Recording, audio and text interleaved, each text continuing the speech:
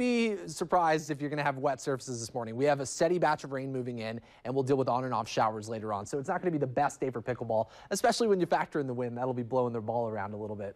39 degrees right now in Vancouver, and that's a live look from the Vancouver waterfront, where the rain is starting to arrive to the metro area and spreading up across the river now. There's a steady batch of rain, though, a heavier batch of rain south of the metro area with that line of yellow right in the center of this line of rain moving in. So that's the more moderate rain showers that could lead to pooling and ponding on area roads. We have snow falling at and above the passes now, and central and eastern Oregon is seeing a mixed bag of rain and snow, but it won't be raining or snowing all day long. We're going to see things transition back to on and off showers once we get into the mid to late morning. Temperatures are anywhere from the upper 30s to the mid 40s in our western valleys and out along the coast, and we're also seeing a mixed bag of 30s and 40s in central and eastern Oregon. You can definitely see the rain out there at our Shiloh Inns camera in Seaside, starting to turn gustier as well. We could have isolated gusts up to about 40 to 50 miles per hour along the coast. Rain will transition to on and off showers,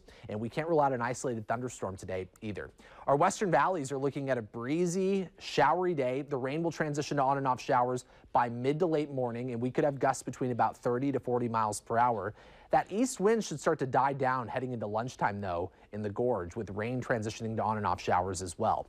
The Mount Hood area will pick up about 1 to 3 inches of snow at and above the passes, but later this afternoon, as temperatures warm up, we'll see slushy to wet conditions on area roads. And central and eastern Oregon expect a rain-snow mix with a drier afternoon in central Oregon and a drier evening in eastern Oregon, with highs between the upper 30s and low 50s.